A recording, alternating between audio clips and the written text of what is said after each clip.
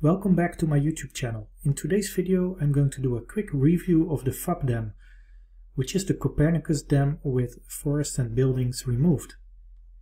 And I'm going to compare it with SRTM in terms of performance for stream and catchment delineation. On this website you can download the data. It comes in zip files. And I'm going to download the DEM for the Ruhr catchment. And here you can find all the metadata. You can see from the license that you can use this for non-commercial use. Click on the URL to download the zip file and then extract from the zip file the 1 degree DEM tiles that you need. So I have here 4 SRTM tiles and 4 FABDEM tiles, and I'm going to mosaic them into one raster that covers the study area for which we are going to do the test. So here first for the SRTM,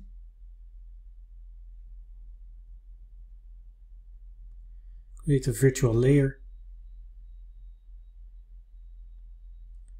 and I call it SRTM Mosaic.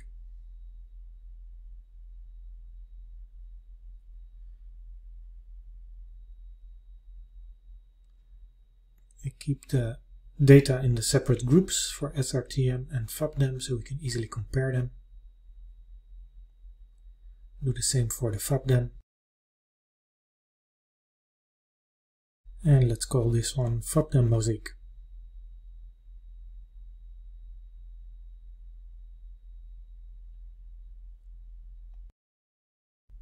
Now let's compare these DEMs by subtracting them with the raster calculator.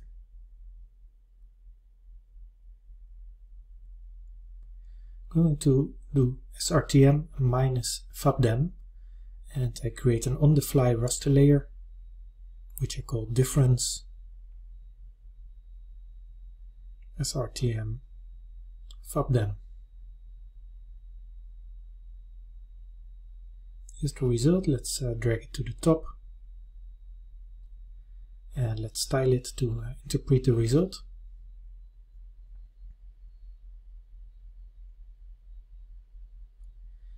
And here we see that there are some big patches here where there are big differences, both positive and negative. But also other areas have differences, which become more visible if I stretch the colors to those areas.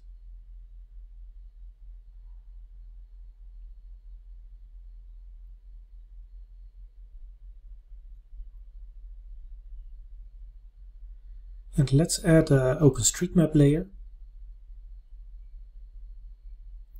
to see where those differences occur. And we would expect that to occur in urban areas or in forested areas.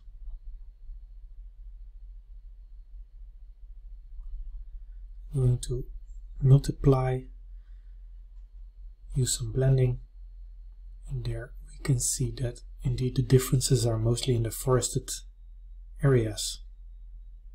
Let's switch off the blending. Let's install the profile tool to check in profiles what the difference is between the two DEMs.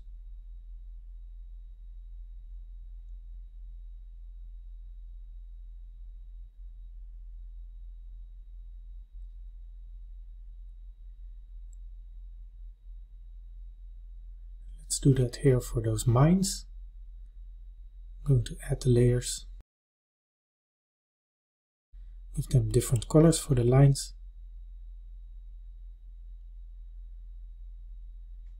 And let's draw cross-section. And there you can see the difference. Well, this difference can also be caused by the different DEM products that are the original ones, which might have a different timestamp. So these mines, they move and they are not exactly at the same location in both DEMs. And that's also what you can see when there are some shifts. Until now we have used the raw downloaded DEMs, but for further analysis we need to project it. I'm also going to clip it to a bounding box to make it a bit smaller. So here I'm going to export both DEMs to UTM zone 32 north for the study area and take a boundary from the bounding box and fit to square pixels of 30 meters.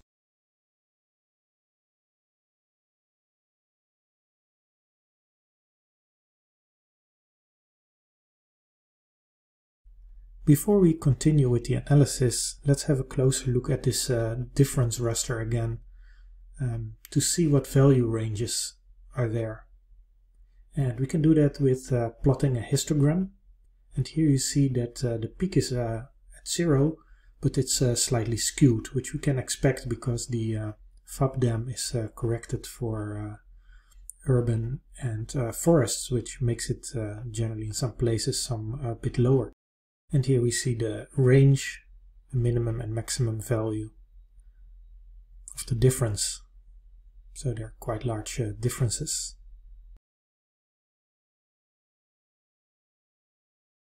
Now for the delineation of streams and catchments, we're going to use the PCRaster Tools. So I'm going to import the DEMs to the PCRaster format.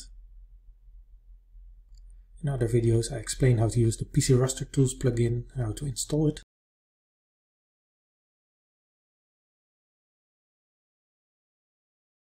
So now both DEMs are in the PCRaster format. The next step is to calculate for both the flow direction or the local drain direction map with the LDD Create tool.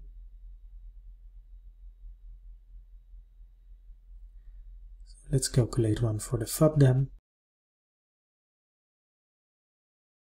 And another one for the SRTM DEM. Let's have a look at the results. And we see that the SRTM has much more noise, while the FABDEM is smoother. And let's use these flow direction maps then for the delineation of streams and the catchment. So to derive the rivers, I can use this flow direction map and the stream order tool. So let's calculate the Strahler orders for the FABDEM.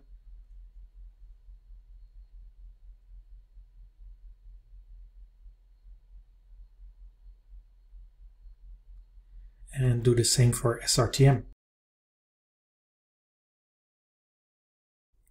Now with the stream orders we can calculate the rivers by using a threshold for Strahler. So I'm going to use the spatial tool to create a raster with only value 8 that I'm going to use as a threshold. So later I will calculate all the Strahler orders larger or equal than 8.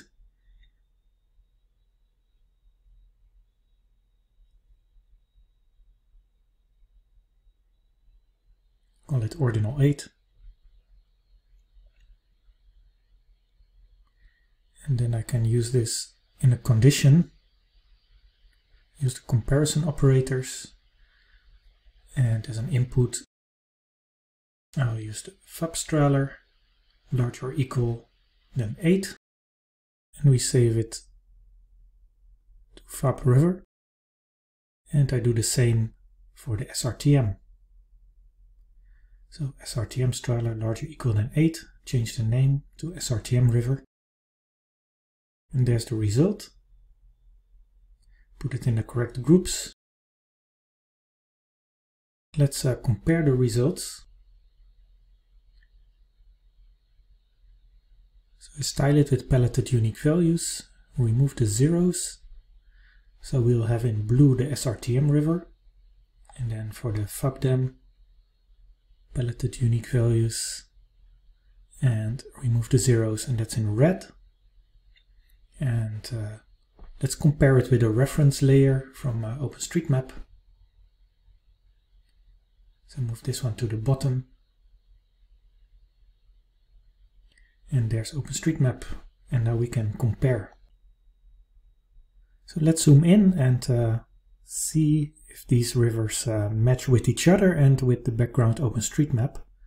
And we see here in the natural area that they're very close together, the blue and the red pixels. See here that the red pixels follow maybe better the sinuosity of the meanders there, well, the blue pixels are a bit straight, but here's something strange. There's a gap.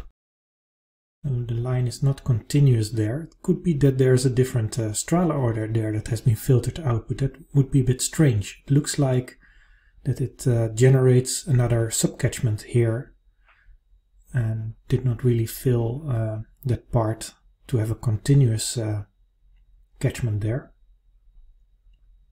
We'll see what the effect of that is later when we calculate the catchment. Let's follow it further downstream and let's see what it does in these urban areas. And we see there that the red line is much closer to the channel in this part.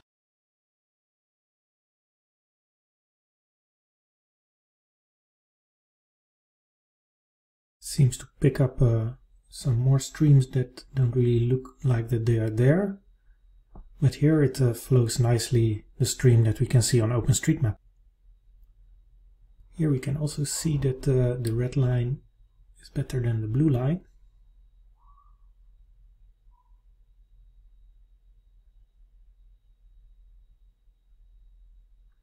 And let's have a look closer to the outlet. We see here that the FABDEM catches nicely the Meuse River.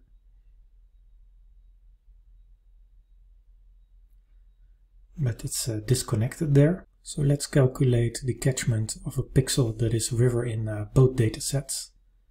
Copy the coordinate, add value 1, save this comma-separated file, and then we use this to calculate the catchment. But first we need to import this to the PCRaster format, using column file to PCRaster map. Use a nominal here, could also use Boolean or ordinal. And let's call it outlet. It's the same for both, so we don't need to distinguish between FAB and SRTM. And we're going to use this outlet for calculating the catchment. So with the catchment tool, use the FABDEM LDD and the outlet to calculate the catchment for the FABDEM. And the same for SRTM. Zoom to the layer and we can now compare them. And there we see that the northern part is quite similar, but the southern part is missing in the FABDEM. So these discontinuities have an effect that it divides the Ruhr catchment into two subcatchments, basically. And need some further research why this is happening. It looks like the other subcatchment drains to that mine. Let's change the colors to better compare them. Change SRTM to blue. And the FABDEM catchment to red. And here we see the differences. So in this video we evaluated the FABDEM and compared it to SRTM for hydrological applications. And I think from this analysis I can conclude that FABDEM delineates the streams better than SRTM. But for the catchment we need to check it for different circumstances. I think here the mine has a large impact on the delineation of the catchment and divides it in subcatchments. I hope you've enjoyed this video. Please subscribe to the channel if you want to receive updates, and looking forward to see you again next time.